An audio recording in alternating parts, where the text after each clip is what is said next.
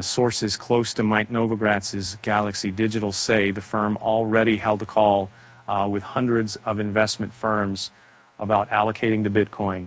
Although the U.S. Securities and Exchange Commission has yet to approve a spot Bitcoin exchange-traded fund, experts say the market might eventually gain $100 billion from Wall Street investors.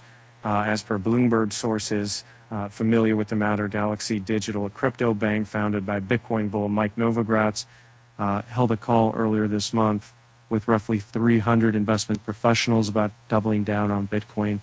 The outcome of those talks remain unclear, but Jeff Jansen, advisor at Summit Wealth Partners, told Bloomberg his firm has already received calls from young and old investors.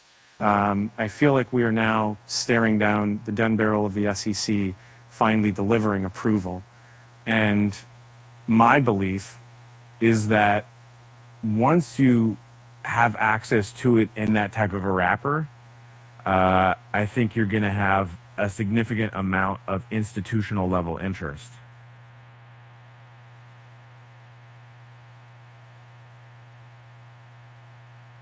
Jeff Jansen.